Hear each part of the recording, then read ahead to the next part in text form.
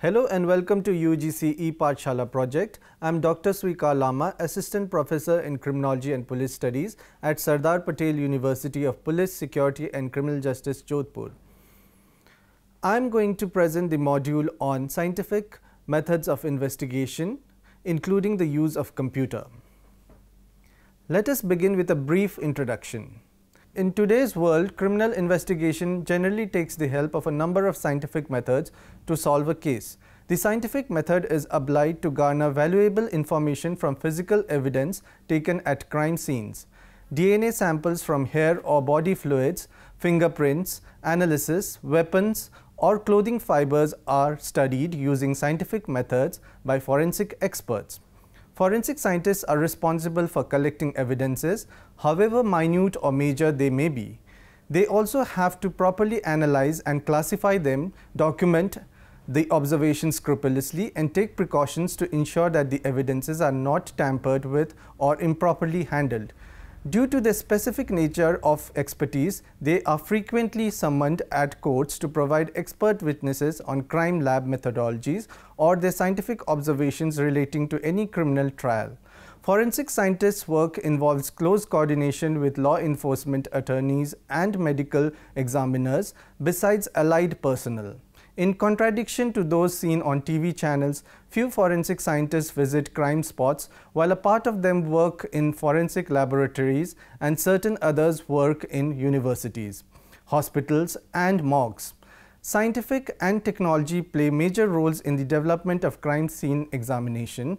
Besides criminal justice, scientific methods are used to restructure a crime scene for analyzing physical evidence, which helps to reduce the quantum of misapprehension and manual inaccuracies. There are various scientific methods used in criminal investigation. Now we will discuss about these methods. One of the methods is fingerprinting. Fingerprint identification methods have been used by crime investigation to identify suspected criminals as well as the victims of crime. The weapons and stuffs at criminal scenes generally have chances to have fingerprints of people presented in crime scene. Since the fingerprint patterns are unique for each individual, they are attached matched to identify the criminal. Another method is DNA analysis. Deoxyribonucleic acid, DNA, is a nucleic acid which contains the biological and generic information for all known living organisms.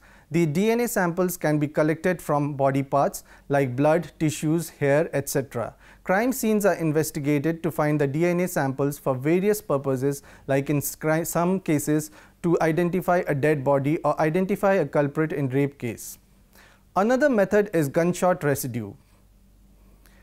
Gunshot residue is composed of burnt and unburnt particles from the explosives and components from the bullet, the cartridge case, and the firearms used. While investigating any crime occurrence, the forensic experts apply gunshot residue kits, GSR kits, for determining the elements like composition of granules and patterns revealed by deformation of bullets.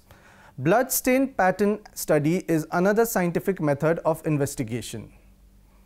Forensic experts study the bloodstain patterns to find out the circumstances under which the impact object would have been used to hit the victim.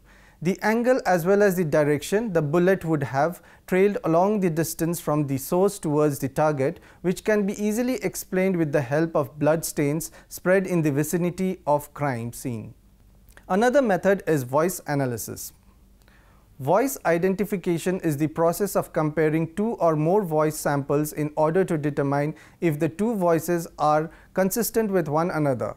All voices have unique characteristics that are determined by an individual's vocal cavity. Because of it, it is possible to analyze audio recordings using various methods and tools to scientifically compare two recorded voices. This process involves an intensive visual analysis of the audio information as well as an extensive auditory analysis. Increasingly, law enforcement agencies are using a technology that measures voice stress, small frequency modulations in the human voice that supposedly occur whenever someone is lying. Another scientific method which has often been highlighted in high-profile cases is polygraph or lie detection. The instrument typically used to conduct polygraph tests consists of a psychological recorder that measures the 3 indicators of autonomic arousal: heart rate, blood pressure, respiration, and skin conductivity. Most examiners today are computerized recording systems. Rate and depth of respiration are measured by pneumographs wrapped around the subject's chest. Cardiovascular activity is assessed by a blood pressure cuff. Skin conductivity, called the galvanic skin or electrodermal response, is measured through electrodes attached to a subject's fingertips. The recording instrument and questioning techniques are only used during a part of the polygraph examination. A typical examination includes a pre-test phase during which the technique is explained and each test question reviewed. This pre-test interview is designed to ensure that subjects understand the questions and to induce a subject's concern about being deceptive. Polygraph examination often include a procedure called a stimulation test, which is a demonstration of the instrument's accuracy in detecting deception.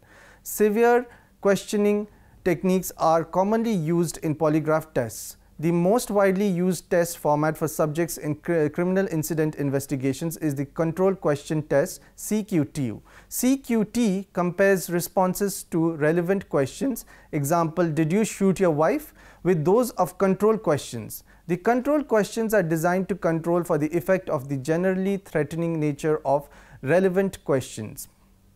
Control questions concerns misdeeds that are similar to those being investigated but refer to the subject's past and are usually treated in scope.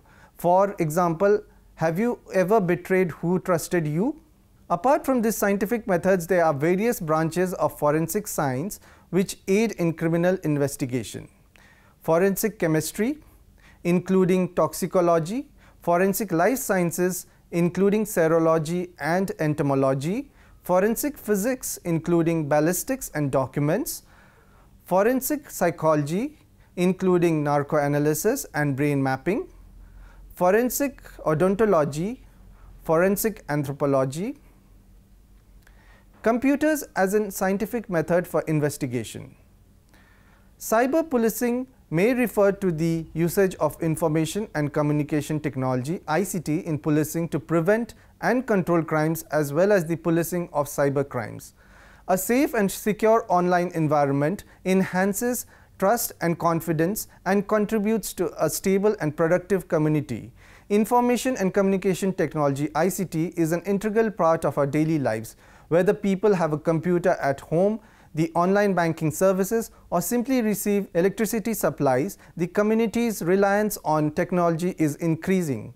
ICT impacts on law enforcement because of the way in which it can facilitate both lawful and unlawful activities. Crimes such as fraud, scams, and harassment can be facilitated by using technology, which brings unique challenges to old crimes. The use of computers in law enforcement has changed and developed rapidly, especially in recent years. Computers are used to hold databases of information, to run sophisticated software that can recognize faces or identify fingerprints, and to connect to the web, an avenue for communication and a rich source of intelligence, as well as desktop computers. Law enforcement personnel also use mobile devices such as laptops and tablets to do their job. These are the ways in which policing and the cyber world get intertwined with each other. Let us discuss some of the uses of computers. First use is database. Computer technology allows law enforcement services to store and retrieve vast amounts of data. This information can include details of incident reports, criminals' descriptions, and fingerprints and other identifying marks. It can also include description and registration of vehicles involved in criminal activity. Another crucial pool of information is DNA database taken from suspects. DNA databases allow samples of DNA taken from suspects to be matched with samples taken from crime scenes. Second use is sharing of information. Computers are an invaluable tool for communication between individuals, departments, and law enforcement agencies. Documents, photographs and other material can be sent almost instantaneously from one location to another, saving valuable time. Email is a good example. Encrypted emails can be used to send important data securely while mitigating the risk that the information they contain will fall into the wrong hands. Another use of computers is in crime scene computing. Mobile computing devices, laptops, notebook, computers and tablet PCs are very useful to law enforcement. Armed with a laptop, a police officer can take notes, access records or contact colleagues in other districts, all without leaving a vehicle. Mobile devices can be used to check the identity or other credentials of individuals at the scene of crime, as well as recording and tracking what data such as vehicle license plates. Computers can also be used to track the position of GPS devices, helping law enforcement officers to find vehicles. Another use of computers is the internet. The internet is used by law enforcement agencies in innumerable regards. Websites can be used by law enforcement agencies to educate and inform the public, appeal for information, or alert people to ongoing situations such as missing child or a felon at large. Because criminals often use the internet to share information, it can be very useful in crime prevention and detection. For instance, those responsible for a crime sometimes incriminate themselves by discussing it on social sites such as Facebook or Twitter. This information can be used to prosecute them. Let us talk about other aspects of computerization of investigation. The high-performance communication between the members of investigation teams, interrogation, databases from different areas, monitoring and recording telephone conversations, and data transmission. The computerized processing of the traces resulted from the field of crime, crime mapping, computerized portraits of offenders, restoring facial image of people according to some parts of the cause, and even virtual reconstruction of the mechanism of occurrence of some crimes are today only a small part of the contribution that computerization brings to the investigation of crime. The usage of computer technology has made possible the collection, processing, organizing, storing, analyzing and accessing in an increasingly short time, almost instantly, a huge amount of information.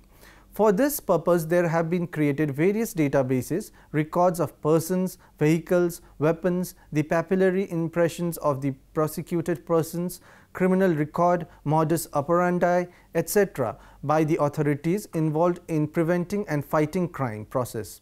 Along with PC, laptop, it allows today the organization of investigation activities through total interconnectivity. Therefore, using Bluetooth protocols, Wi-Fi, RDA and even GSM or CDMA, Edge or 3G, and also orientation, GPS protocol.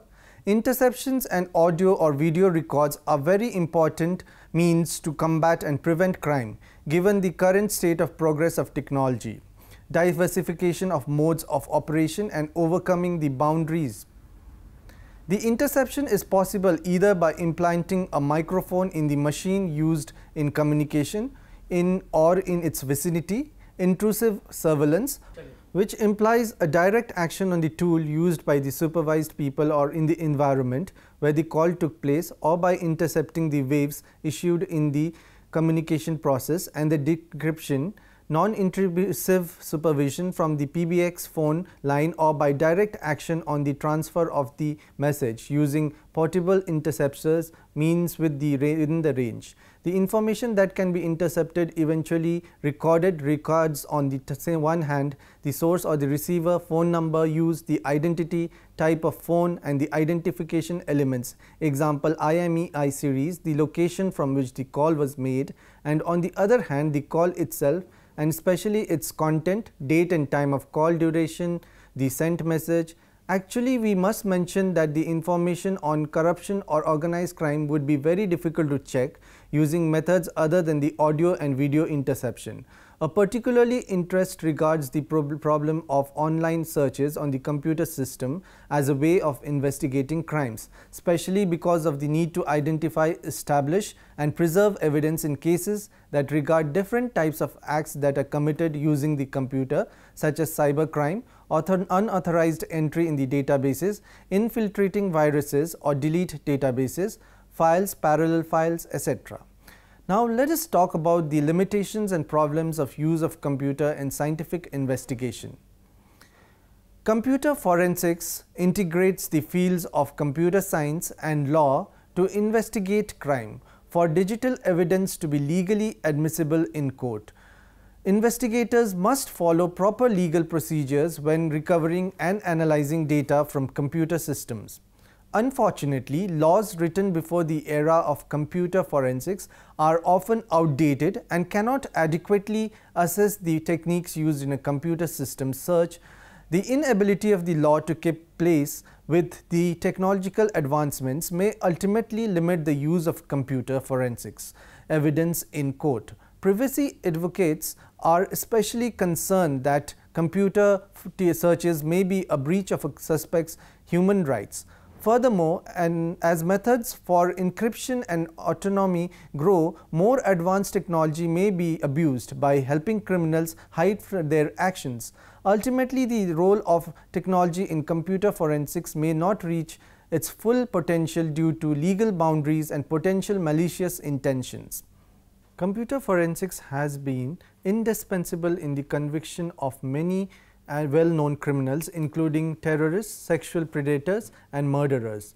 Terrorist organizations may use the internet to recruit members, and sexual predators may use the social networking sites to stalk potential victims. However, most criminals fail to cover their tracks when using technology to implement their crimes. They fail to realize that the computer files and data remains on the hard drive even when deleted, allowing investigators to track their criminal activity. Even if criminals delete their incriminating files, the data remains in a binary format due to data remnants of the residual representation of data. File deletion merely renames the file and hides it from the user. The original file can still be recovered. Eventually, data may be overwritten and lost due to volatile nature of memory, a storage area for used data. A random access memory chip (RAM) retrieves data from memory to help programs to run more efficiently. However, each time a computer is switched on, the RAM loses some of its stored data. Therefore, RAM is referred to as volatile memory, while data preserved in a hard drive is known as persistent memory. The RAM is constantly swapping seldom used data to the hard drive to open up space in memory for newer data. Over time, though, the contents in the swap file may also be overwritten. Thus, investigators may lose more evidence the longer they have, since computer data does not persist indefinitely. Fortunately, computer scientists have engineered equipment that can accompany the computer's contents without turning on the machine.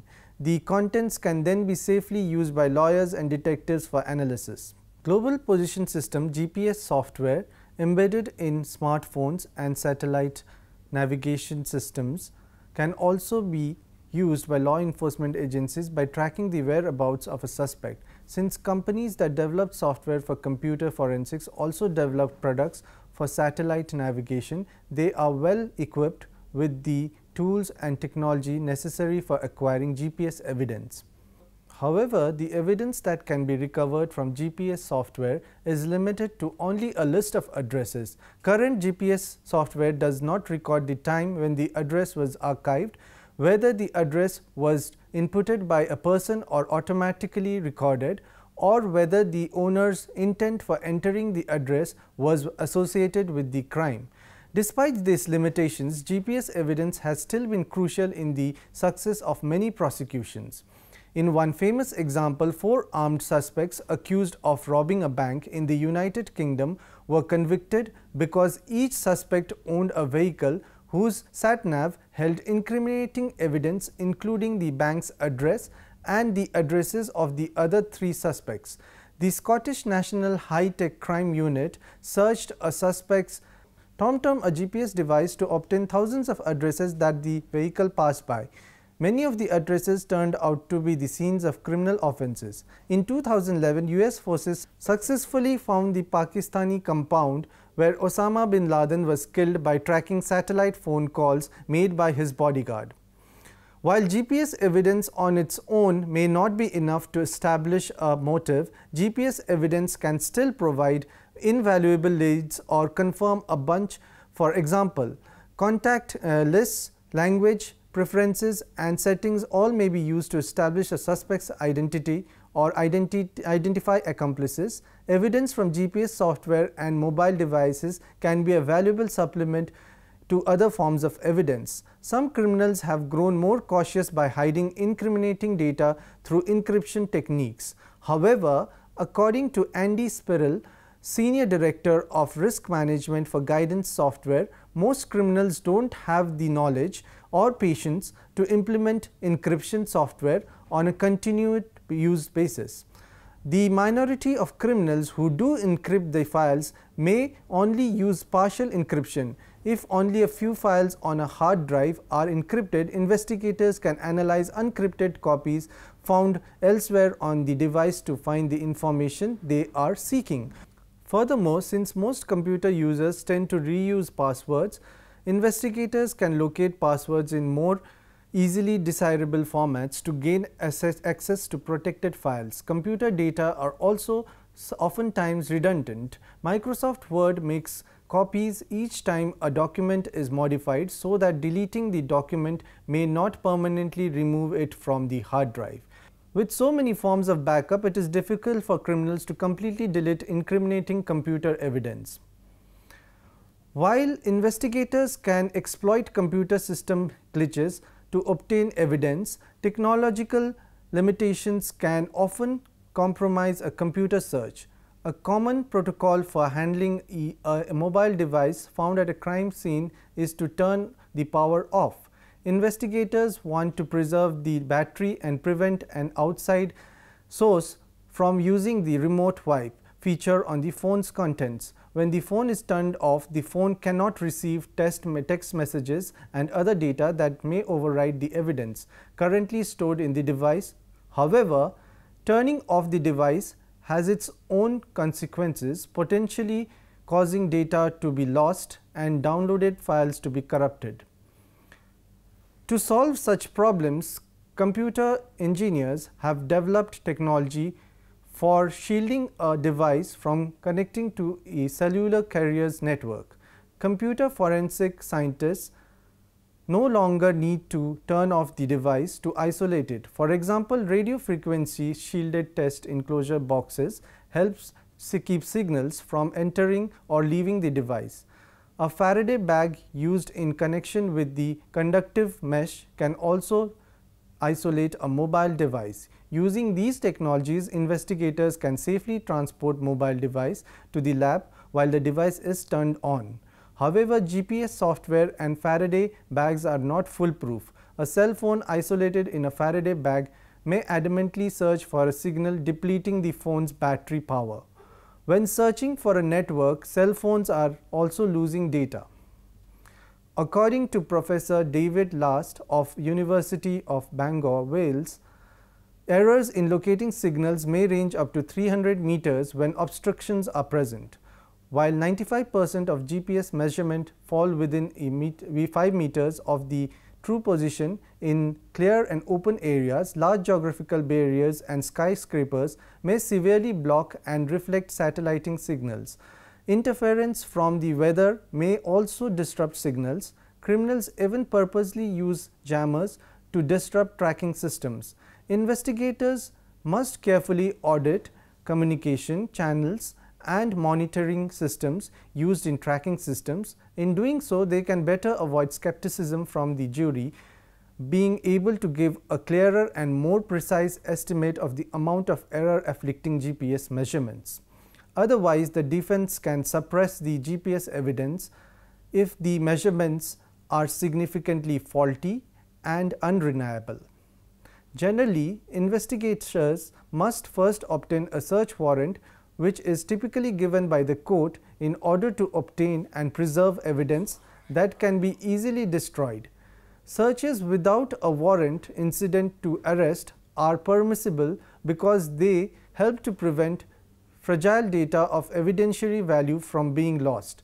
They consists mostly of scanning the device's contents using the keyboard and menu options. More advanced searches incidents to arrest may include the use of a mobile lab, which allows for the immediate download of cellular phone data. If investigators want to conduct further post-arrest forensic analysis, proper legal authorization must first be obtained.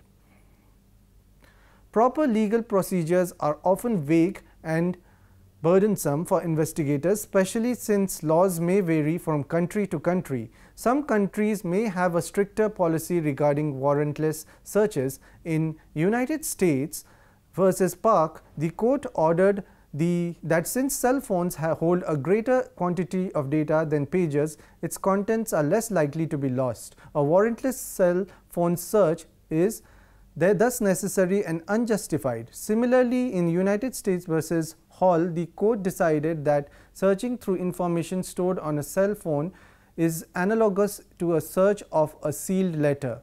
Even if investigators manage to obtain a search warrant, the evidence they find may still be suppressed if their forensic procedures fail to follow legal procedures. For example, looking through unopened mail and unread texts of not carefully documenting the chain of custody may constitute an improper search. With so many boundaries and inconsistencies in the legal system, it is often difficult for investigators to successfully perform their jobs.